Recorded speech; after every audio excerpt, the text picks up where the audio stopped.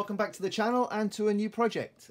This time I thought I'd do things a little differently and begin with showing you the model at the stage it is at the end of the video, just for a change. So obviously watching the video you'll see all the stages I took to get to this part. So the diorama here I've set in eastern France somewhere around the autumn of 1944. The scenario being the German mechanics here have just parked up the Möbelwagen in a French farmyard for some urgent maintenance and repair. However, a couple of the local youngsters have some mischief in mind, trying to pinch some of the mechanics' tools whilst they're busy working on the vehicle. Through this video I'll show you the Möbelwagen and the tractor just tucked in the garage here, their initial builds, run through the figures that I've used, additional detailing I'm going to add to the diorama, and also the initial groundwork and the base itself. The farmhouse itself, you can see here, this is from German company Gero Design. I've built this in a separate video to this one, reviewing what's in the box, how all the kit goes together, etc. I'll post a link in the notes of this video below once it's uploaded to the channel. So if it's not there yet, hopefully it will be very soon. Just to say, this was the first time I've built a kit using laser cut wood, as opposed to the normal plaster or plastic, and it's a really nice kit, really enjoyable to put together, so it's worth just having a look at that video. So that's the intro done for now. Let's crack on with the video.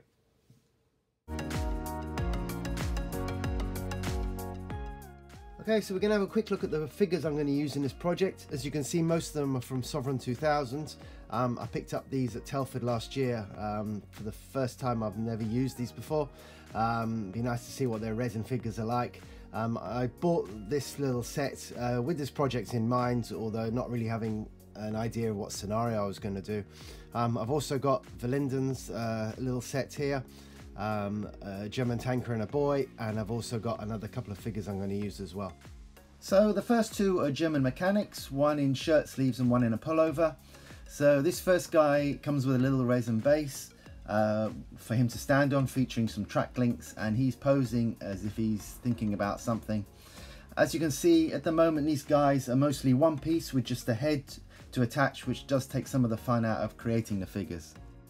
I did notice, however, there appeared to be a slight height difference between the two figures, so I decided to give this guy a new Hornet head of a slightly younger kid.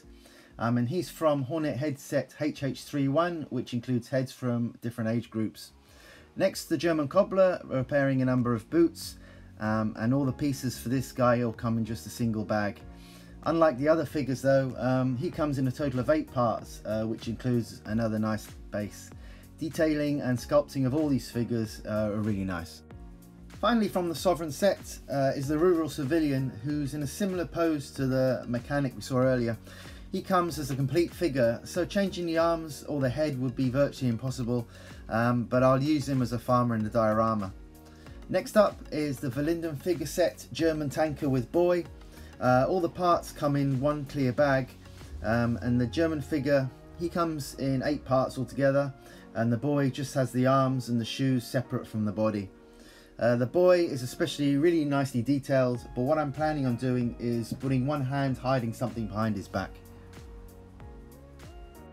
So whilst going through the spares box looking for bits to add to the diorama, I came across this MasterBox set, which I partially used, but the farmer in it, he's still on the sprue, so I could add him as well perhaps. Finally is this little set from Polish company Mantis Miniatures, country boy with accessories. The boy comes in one little bag and the accessories come in the other. The little boy is going to be pivotal to the story, I think, of this diorama. Just change the apple that he's holding, replacing that with something else, but all the other accessories that come with it, obviously for the farmyard, will be ideal.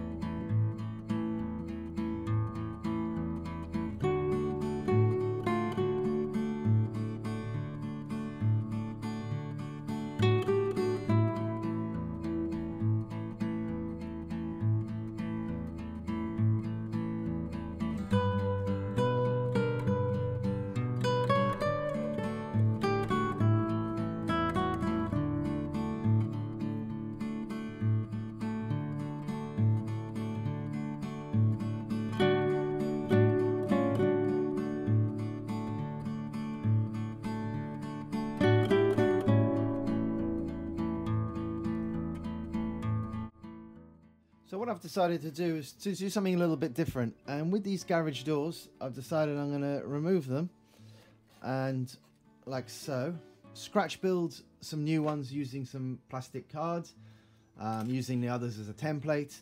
And what I've done is I made a little garage, and that is going to actually, I can get it around, sit inside like so. And then the tractor's going to be half in, half out, just coming out here, so you'll see virtually half of the tractor. The garage doors, the new garage doors will be swung open, and the reason I'm going to build some scratch ones is in the front they're nicely detailed, but the backs are just plain card basically, obviously, because normally it's all enclosed. So once the doors are open you're going to see both sides of them, so I have to make some scratch ones using those as templates with the plastic card.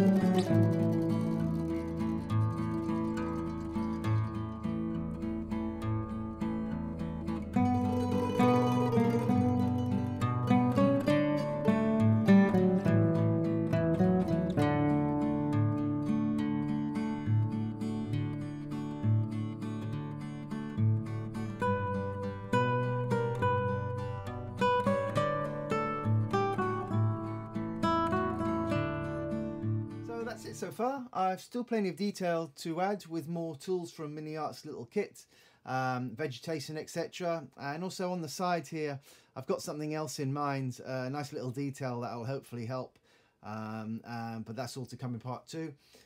In that video I'll be painting the farmhouse with the vehicles, detailing the garage a little more and working on the figures. But the next thing to do, straight after this, I'll be priming everything in black, giving everything a base coat in black, and then start building up the colours from there. Don't forget you can keep up to date on Instagram.